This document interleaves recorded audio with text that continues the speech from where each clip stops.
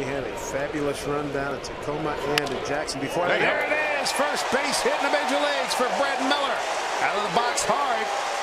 And a hustle double. Will get that ball to the young man. Nicely done. His first big league hit. Standing ovation from the fans here at Safeco Field. 24,701. Coming here on June 30. Just before 3 o'clock. Yeah, good running fastball going away from him. He just goes with the pitch, flips it right down the line. Brad had a 22-game hitting streak going in AAA before being called up. And with that kind of streak, you would expect him to be able to spray the ball around the field. We saw that from him in spring training. And